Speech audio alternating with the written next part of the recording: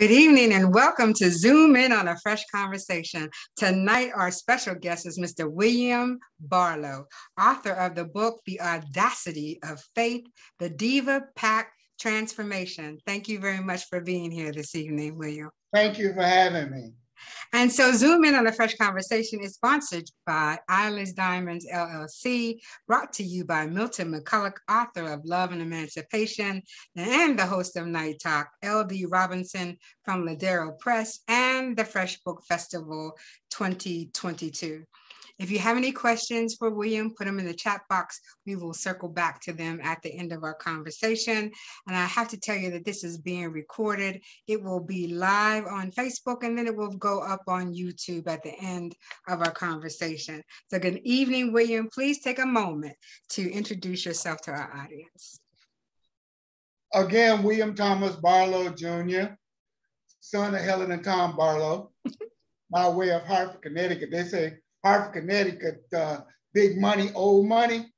Well, they forgot about Helen and Tom, so they packed me up with everything they had and moved on back down here to Miami. There were some problems in growing up, but my grandmother took me on and she raised me.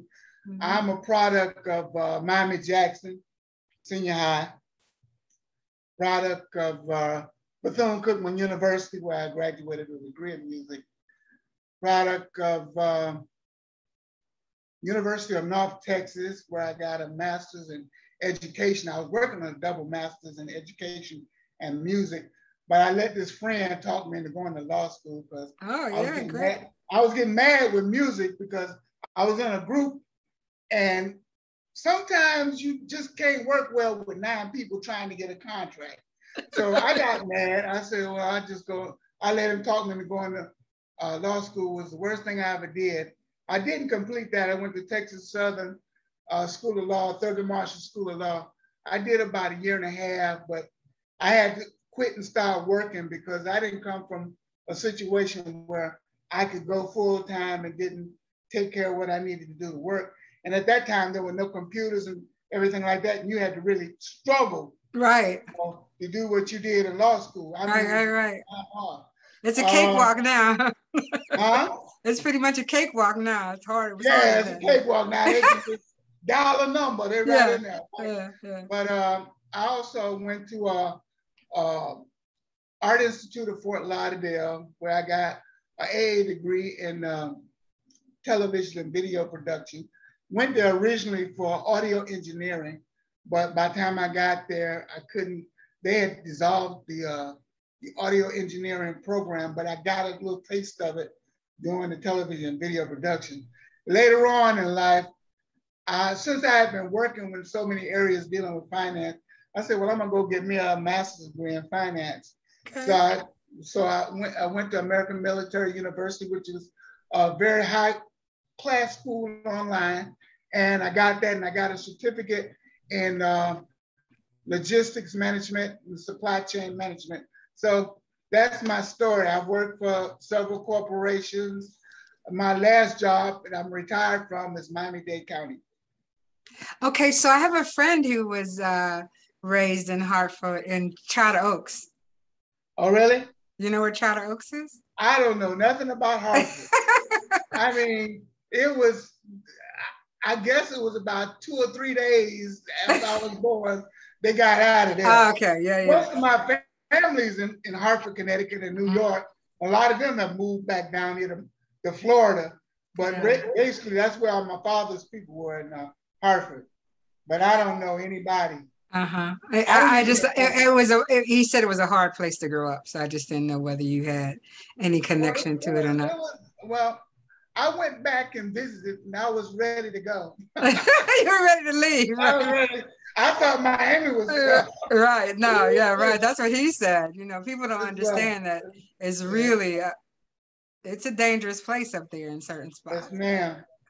And so through all that, everybody, he managed to write a book called The Audacity of Faith, The Diva Pack Transformation. I don't understand where he found the time. He must have done it right after he retired, I guess. Right? Is that true? Is that when you started to write? So actually, it was a little bit after. Okay. It took me about a year and a half to write the book, but it was a little bit after I retired. You're right. So the audacity means two different things. Depending on its usage, how is it determined to be used in the title of your book? Okay, before I explain that, let me give a shout out to my grandmother. Oh, hey, Grandma. She's deceased, but I dedicated this book to her, the first part of the book. So I want to mention her name, Janelle M. Reichert, the love of my life. Everywhere I go, I'm going to pronounce her name, because if it wasn't for her, I wouldn't have anything. Now, to get to the question, like you said, it's a double perspective. It is. Like you were saying, it's like if I'm preaching to you the word of God, I have a boldness, audacity in my faith, the boldness in my faith. If you don't like it, you say, well, I'm insulted. The audacity of you coming to me with that. I don't believe in that. My preferences aren't like that. How dare you? Right. You know, so the book takes place in two different perspectives. I formulate a story and incorporate that in it. I don't want to give away the story. The story is very good from the beginning to the end. So, but I didn't go into reading it with that perspective. I didn't do that till I was at the end of the book, and I thought, let me look up the word audacity and see if there are more meanings that I understand, right? And so then it kind of clicked. It was a very good read. Thank you so much. Your book is very visual, but complicated in development. How were the character names picked? And did you do any of them through meaning of personal life? Like, was somebody you know named those names, or how did you come up with it? The character Tyson is named after my son. Okay. Because when I was developing Tyson, my son is about 6'6", got the braids working, think he a player and all that, right? So I said, well, I got one of those too. Yeah. But all the other male characters are like an amalgamation of some part of me, whether real, actual, or vicarious. But the female names is what I was really interested in, because they're very different. Yeah, that was just a thought process. Just a thought process. No particular body that I know or in my family. I probably heard it somewhere, but that's about it. I just came up with the names. I said, what sounds good? Oh, really? Okay. So did you have the characters before the story, or the story before the characters? Okay. Now,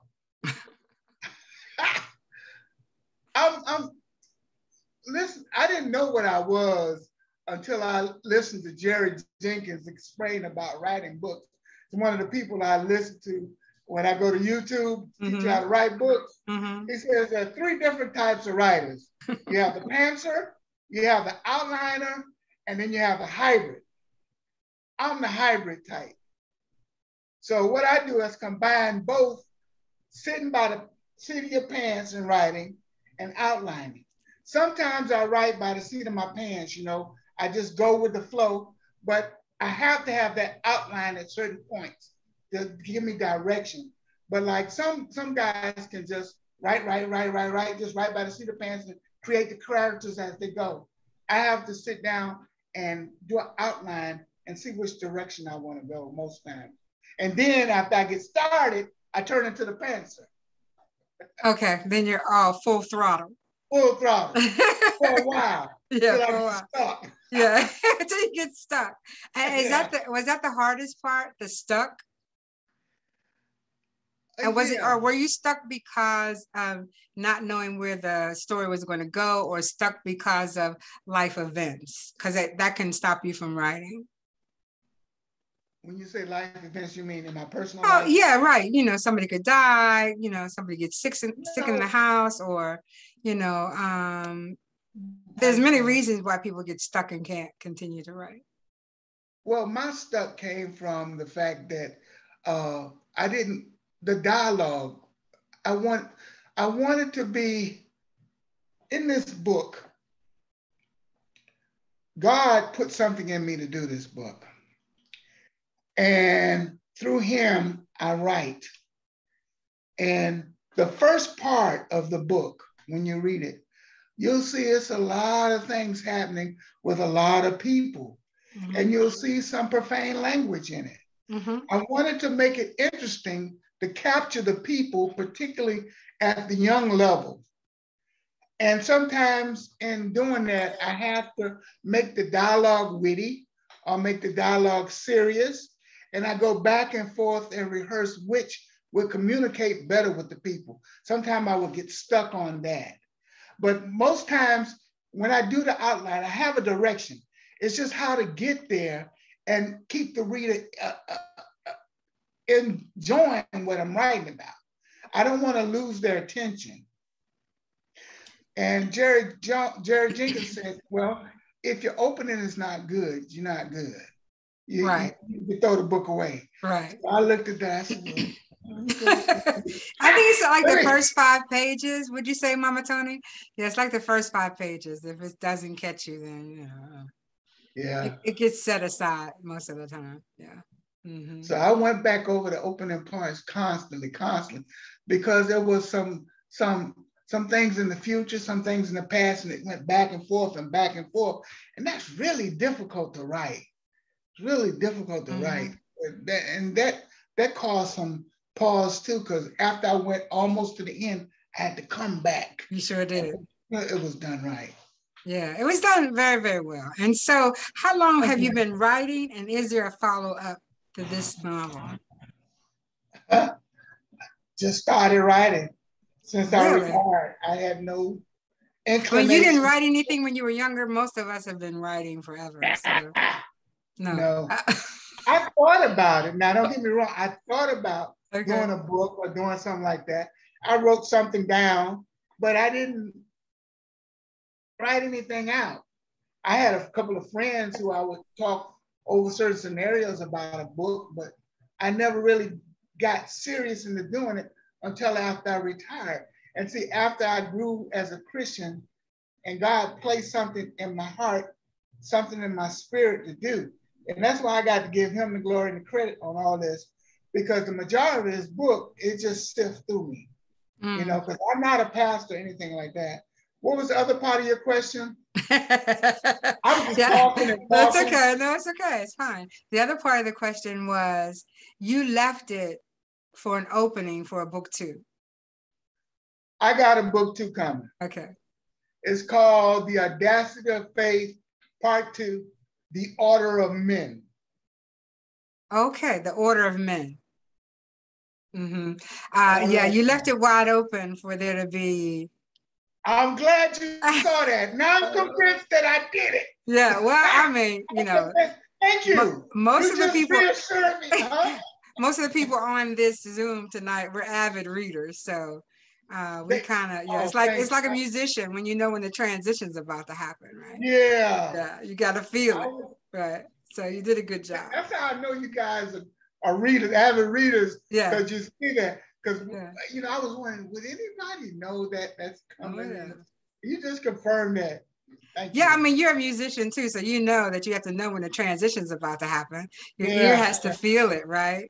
You have to know when the syncopation's about to happen. Your ear has to feel it. So it's the same. It's the same kind of response. I think. Yeah. Well, Tyson and his boys see the lady. Can I talk about it a little bit? Sure, go ahead. Yeah. Tyson and the boys, Tyson and Jordan and the boys, they see the ladies doing something, and it's like, hey, we men. Our wives are doing this. What are we doing? Right. And in the next book, I go deeper into spiritual warfare. Because see, I touch it mildly in this book, but I didn't want to scare people away, because a lot of people don't get that in church, and they really don't understand how real it is. But I go deeper into it in the next book. Because when you look at Black Lives Matter and other things like that, there's a lot of witchcraft and stuff happening in our environment, and we don't know what it is. You look at Chicago, you look at the riots and stuff like that. That is something that's spiritually happening. Atmospheric, it's spiritually happening, and it's Like when you look at the leaders of Black Lives Matter, they said they were witches. And see, nothing happens unless somebody invites that evil in. And they were practicing something from the African culture where you invite the ancestors. And that is very old in Africa. And it's branched off into voodoo and Santeria and other things like that. They probably don't even know what they're doing. They probably don't. When you pull the libation out, that's part of the ritual. When you create food for the ancestors, that's part of it. But see, there's no ancestors. The ancestors are fake. The ancestors are actually demons. But people don't study enough to know these type of things. And when you open up a door like that, they go out and they inhabit people. And a lot of things I was seeing in my spirit, I know that these people wouldn't normally act like this. There's too much happening in America right now. You got people riding all over the place. You got people beating up on people. All the shooting that's happening in Chicago. Somebody open a portal for that to get in there. So in the next book, I touch on that and I speak to it. Whether you believe it or not, you have to say that, hey, that might be. It's not really in a genre, Mama Tony. It's not romance and it's not She think it's romance. No. She asked the question. The question was, what do you think the genre is? Right, it's hard. It's religious. Really, you would call it religious? Okay. Yeah, because see, that's the trick of it. I'm not saying I'm tricking people. But it's a religious, romantic. All the romance up front is just a hook. I care about the it's still there. Come on, you can't take it out. Huh? Christian fiction. Thank you, LD. That's what it is. Christian fiction. That's what we're gonna call it. Right. I hate to put fiction on that, but I had to decide on what it was gonna be. They say Christian fiction. Okay. Christian fiction. That's what it is, Mama Tony. So in this novel, a reflection on sororities and fraternities? Question mark. I don't have any problem. I'm an alpha, I pledge those schools. A lot of people don't know about them burning sands. I know about it all. But there's something today, I'm not totally active because I don't bow at the altar of anything. And I don't give life to any inanimate object. A lot of my frat brothers, they won't understand that. But my God is a jealous God. And when you say I'm an alpha and I exhibit all these characteristics, no, God is God who has. Right. So who is Alpha, Phi Alpha? Just something that you take and say that's who we are. But where did that come from? It came from something bigger than what Alpha Phi Alpha is. You can't explain that to people. They don't understand it. But I only said that because you made a point of calling it a pact. And when you become a fraternity or a sorority member, you have a pact, right? Well, that's right. It's a covenant. It's a covenant, exactly. It's like with the Diva Pact Sisterhood, right? But they did a blood covenant. That's even more powerful. That's a form of witchcraft. A lot of people don't know that. A lot of people don't understand that in the Bible, throughout the Bible, when you do a covenant, you invoke either good spirits or either bad spirits. But there's a covenant there, and you are making an agreement with that ritual. A lot of people don't understand doing it. And well, I'm not a theologian. I got some theologians on here tonight, but I'm not one of them. So it's hard to explain. No. I'm sure they understand the covenants and all that, but I only brought that up because you called it a pact, and so I know that they made an agreement between each other that they will protect each other and do everything for each other because they were tired of being mistreated Right. by forces outside of their own little existence. So they say, well, we're going to make a covenant and we're going to take on the ideology of the feminist movement and the sexual revolution. And so they went that way. Mm-hmm.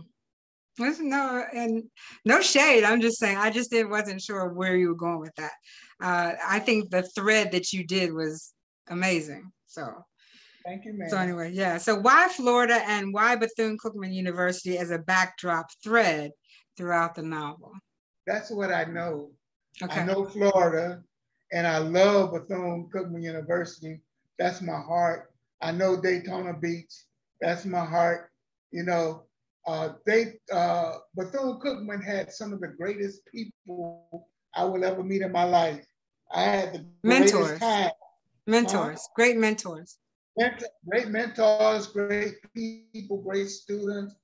You know, Dr. Richard D. Moore, Perry Bronson, C. Barrett, director. I was in the band. I was trombone section leader, and I had and I didn't have a father in my life constantly, you know. And a lot of times when the guys were at school, you had these guys who were father figures for you. You know what I'm saying? And that really meant a lot to guide you. And it was, like with my frat brothers, the Alpha brothers, they really encouraged me to take on who I really am. They gave me some kind of self-esteem that I didn't come to school with, because there were a bunch of guys that say, hey, we transcend the norm. We have good grades. We do things the right way. And if you're going to be with us, you're going to have to change to that. And I appreciate that. And I love that, because when I got to college, I could barely speak. And see, schools like HBCU schools and stuff like that, they give people who don't have the empowerment right off the bat. They give you a chance to learn and grow. And that's highly appreciative. And so do you think most young people have the audacity to realize life without faith is a hard road? I don't really understand the question. Can you break it down for me? I think that what I'm saying is that a lot of young people have decided that being a part of a religious organization is not something they want to do. And so my question to you is, the young people don't have an audacity of faith. They don't have, a lot of them don't have a faith in a whole lot of anything, because their parents don't have a whole lot of faith in anything. You know, the world of the Bible has just been opened for me. I've learned so much about what the Bible is and what Jesus did and what everything transpired from Genesis to Revelation. It just blows. I'm not one of the type of people who can cite chapter and verse. But when I learned and understood what it was about, I see people and I talk to them, they don't have an idea all the things that are around you. That the spiritual world is all around you and you don't know what's happening. And our spiritual fight is daily. You know, and everything in the Bible talks about the spirit. But in church, they don't teach that. They don't teach it. It's some arcane concept that's woo, woo, woo, woo, woo, something that, you know, they don't touch. They say Holy Spirit, but they don't really talk about it. It's not really something to discuss. And when you try to initiate the word of God, it's like you're just saying words and they don't have a greater meaning to it. Some do. Some children are. Some children are getting a hold of it, and they're going to tear this place up with their audacity of faith.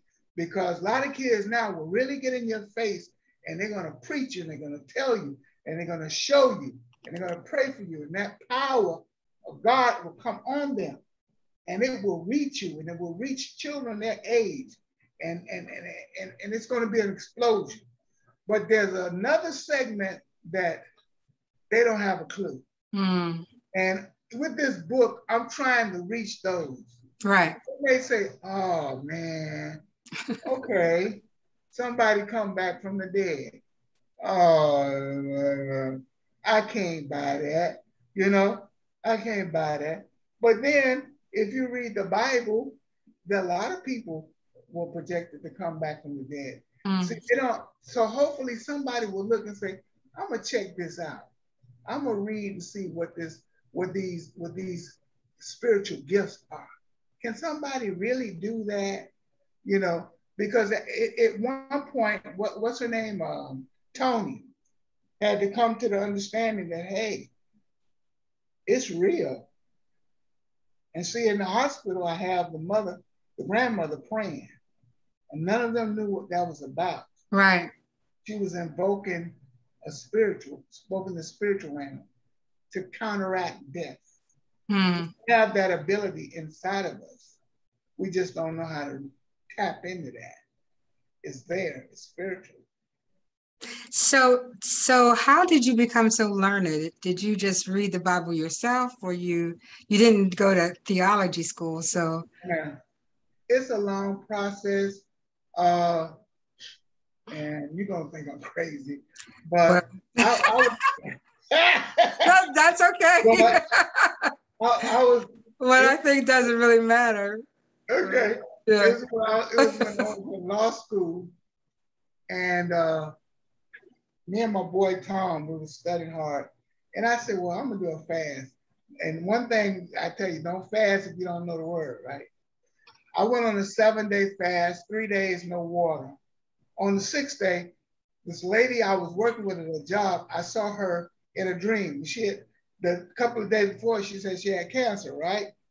And after I got to the 6th day, I saw her in my dream, and I prayed healing on her. When I came back to work, she said they couldn't find the cancer, right? Wow. So that tripped me. I said, no. I wasn't hearing it. And right after that, everything bad you can think in this world start happening to me. It's not until I got of age and understand the word of God, like at that point, God had dropped something down in my spirit, and evil forces knew what it was, because I started writing music that I knew I didn't have the ability to write on my own.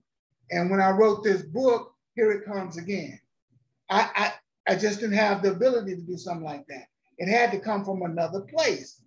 I haven't written my life. I just told you that. Mm-hmm. I just started writing this after I retired. Right. Or it came from somewhere else. Yeah. Now, some people are not going to believe that. I don't know about that. I think any writer will believe that. We believe it. So.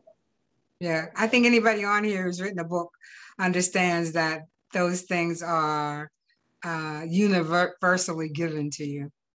You don't have it by yourself. You just don't do it by yourself. So yeah, we all really do understand it.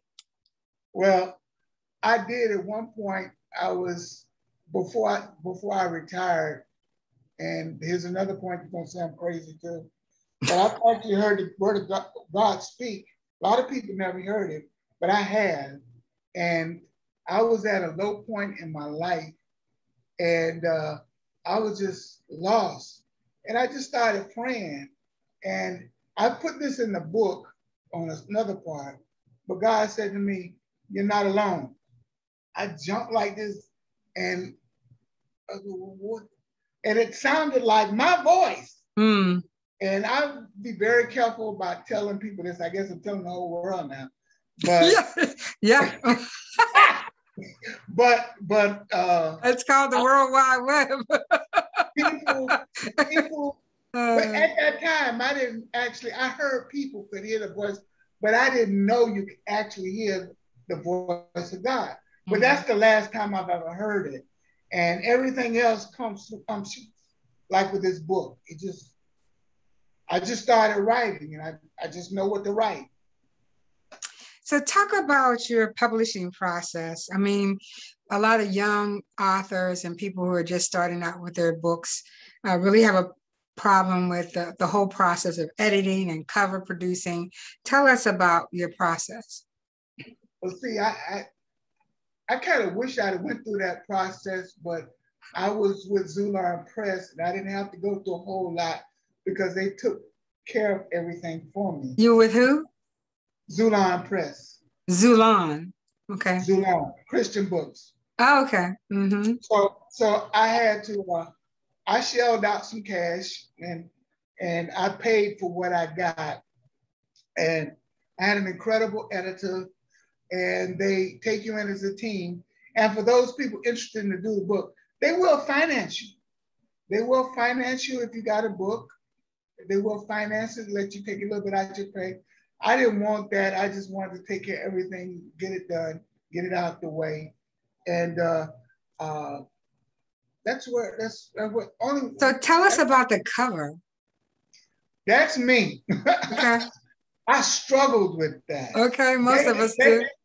They developed the word part of it. But I said, Jesus, I'm gonna have to find a book. I'm talking about 5 women. I'm talking about a whole conglomerate of things. How do I mesh this into one setting? How do I make a statement? So I'm looking through, you ever heard of Shutterstock? Oh yeah. I'm going through, because the Zulon has an account with Shutterstock. Mm-hmm. And I'm going through Shutterstock because they leaving it up to me, right? I'm looking at, I'm about to get up and then that umps you again. Look over the art. Look over the art. So I go to art. Went all through that campaign. Then all of a sudden, boom, there it is. And then I call back to my people at Zulon and say, I like this. You may not like it, but I like it. Tell me how you like it. They didn't say nothing back. They just took it. That was it.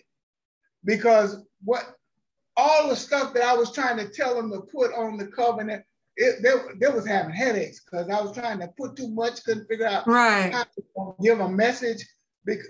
And then there it was. It stood out. I could see a lot in this woman's face, you know.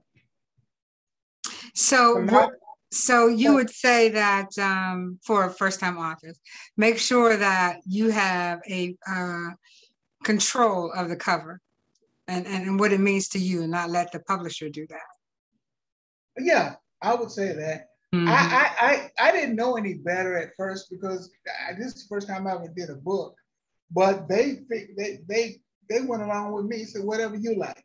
But okay. I would think that anybody is trying to do a book, first off, you want to make sure that you could get your message across because you spent time, effort to write this book, and you want to send the proper message to the people who you think are going to be reading your book.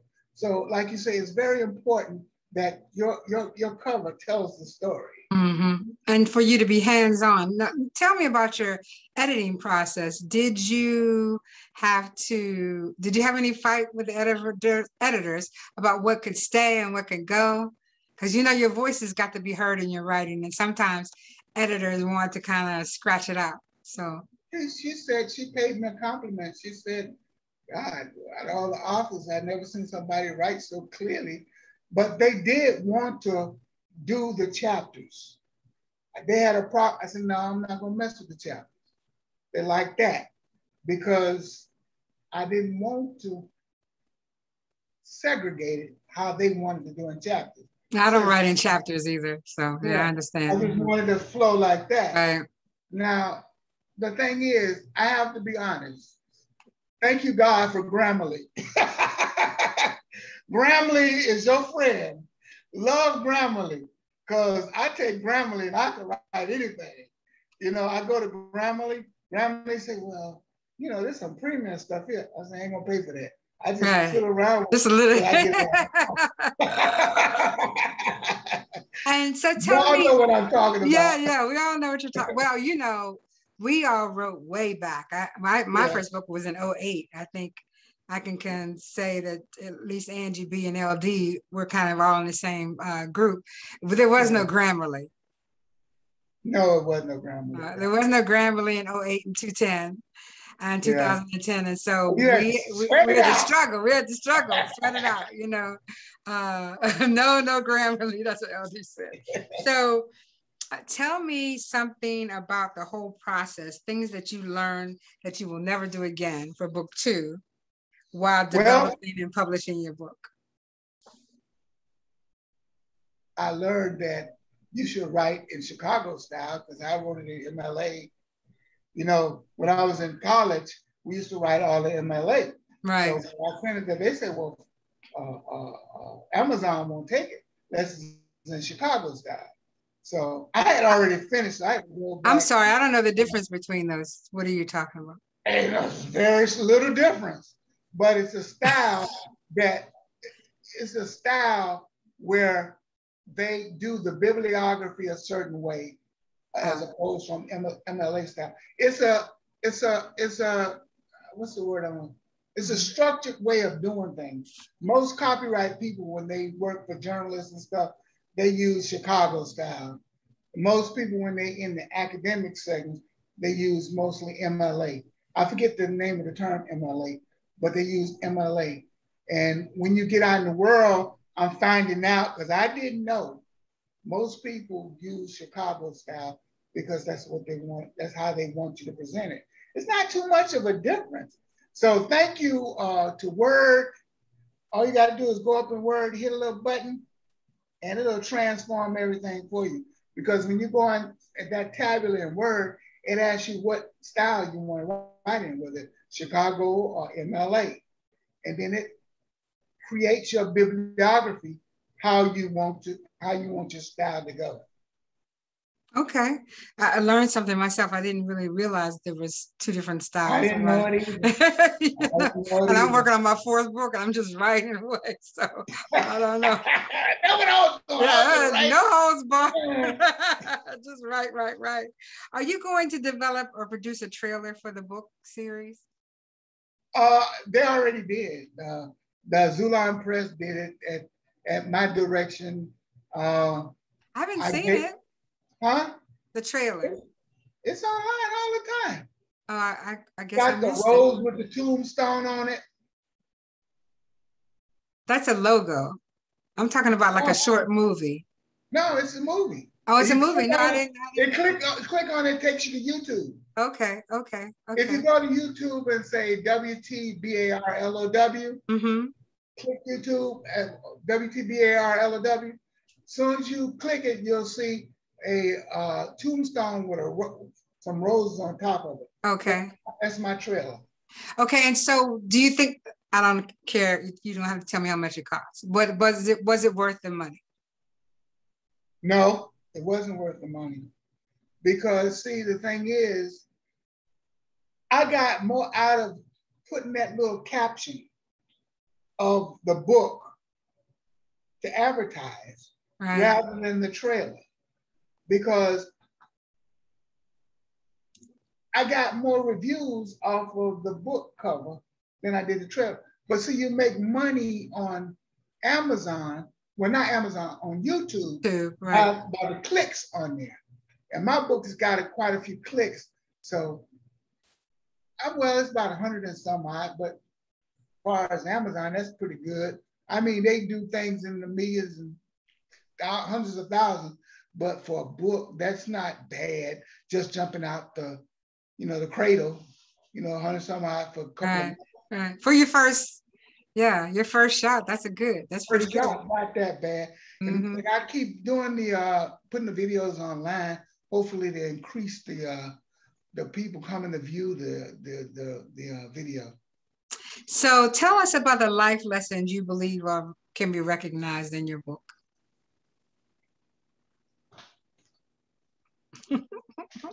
I'm gonna have to read some stuff here. Read what? Okay? Oh, read something? Yeah, absolutely. This is your hour. You do what you want. Okay. This is my methodology and motivation. All right. Is that okay? Yes. Okay, I said my motivation was to spread the inherent word of God, to argue against the belief in evolution, feminism, Marxism, climate change, Black Lives Matter, Antifa, differences in color, intersectionality, fluidity and gender ID, and homosexuality. I offer a cure for humanity, the word of God. I do this through creating a story of secular people, 5 women trying to find meaning in their lives. And the lessons they learn off of this are somewhat let me get these things. The women learn a lesson on when they turn over into understanding of Christ and everything like that. They learn the audacity of faith. They learn to, inclusive of forming a personal relationship with Christ, Jesus Christ. They learn that in these tumultuous times, as we see in an intersectionality-prone post-truth culture, to declare the truth found in the Word of God, the panacea for all that ails us, one must possess a bold kind of faith. Then these are the areas of faith they learn. The audacity of faith to break through and help save the lost and the needy. The audacity of faith to always put God first. The audacity of faith to continue sharing with others his inherent word. The audacity of faith to persistently pursue wisdom and understanding in the word. The audacity of faith to never let go of God's word, no matter what your eyes will see, your ears will hear, or your feelings might be. 6, the audacity of faith to always speak truth to power. The audacity of faith to speak the truth even when those you love act against you, threaten you, or desert you. The audacity of faith to keep doing what is right, even when you believe his voice has gone silent and the way forward is not readily apparent. The audacity of faith to know that whatever your circumstances, God loves you and will never leave you nor forsake you. The audacity of faith, not fearing to stand alone, even in the face of hostile opposition to what you believe. The audacity of faith, even when eclipsed by rejection, you keep loving your heart, loving people as Christ loved you. And finally, the audacity of faith, even if standing in the shadow of death, you fear no evil, knowing that you reside under the shadow of the Almighty and that you are not alone, for you know he is with you.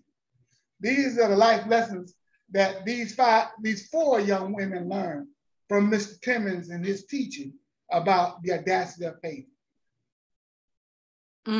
Interesting. Well, yeah, I think you hit all the marks. When people read the book, hopefully they will sense that and understand that. Does anyone have any questions for Mr. William Barlow? Can I say one thing for this? Yeah, yes, Now, see, on the other side, like we said, the audacity of faith is a dual perspective, right? Mm-hmm. And I read those items. On the other side of that is a rejection of that boldness. Exactly. Those are the 2 perspectives. So we do have a question, and it is, were you at Miami Jackson during the days of Mr. Roscoe Speed? Yes. Yes. Okay. Yes. Yes. Wasn't that the choir director? I don't know. Miss Watley, you can come on if you'd like to address that question. I think Roscoe Speed was the choir director. I'm not sure. I don't know whether she can. Want to come back on? Miss Remember the name? I don't know. Yes, she says yes. I remember the name. Oh, there she is. There she is. Right. He was the choir director? He was the choir director, yes. Yes, ma'am. I was in the band with Eric Knight and Moscone. Yes. I lived in Miami during those times. Oh, okay. I taught at Brownsville Sub. Oh, okay. Yeah. I'm familiar. And Daytona, did you know Harry Burney? I know the name, but I can't say something. Oh, you're a youngster. Okay, very good. You ain't that young. You just didn't know Harry Burney. I'll take that. I'm just saying. At first I said I was old, but she said I was youngster, so I'll take what she just said. I don't know why you didn't know Harry Burney. I thought everybody in Daytona knew Harry Burney. I know the name. Yeah. What did he do? What was he do? He was a singer. He was actor. A singer. Yeah, that's right. Yeah. I know the name. Theater. Yeah, he was a consummate actor. He could do anything and sing anything. Right. Broadway performer. Yeah, everything. Yeah, he I was know really the good. name. Very sad when he died. I So, haven't heard the Interesting name. book. Interesting book. oh I'm no, gonna it's a have to fabulous take book. It's a it. quick, it's an easy read, even though it's almost 300 pages. So, Wow. yeah, it was very good. So the other Thank question you for is, were sharing. you in church growing up? This is from Yeah, Miss Janice Kearney, who was the diarist for William Jefferson Clinton. yeah, I was when I do my dedication to my grandmother, I talk about my irritating behind when she used to drag me to church. She dragged me to Mount Zion. Those in Miami know Mount Zion Baptist Church. That was our church for the longest. She used to sing in the choir and she would drag me up there, right? And me and my other boys from the Sunday school, we would act the fool, right? And she would pull me up in the choir. That's where I got my desire to do music from her because she was the lead soloist in the choir.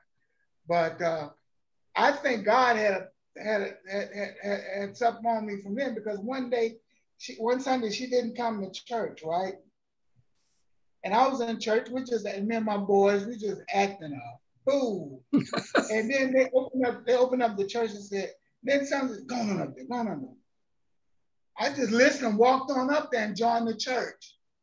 Wow. And I didn't know I was getting ready to get baptized, right? By the time I got home, my grandmama, you did what? Because the ladies in the church had already called her, right? Because no, Tommy, that was what they called me. Tommy joined the church, Jen. Tommy done joined the church. As I walked in the door, you did what? And she was all excited about that. Yeah. There's another comment. Let me see what it says here.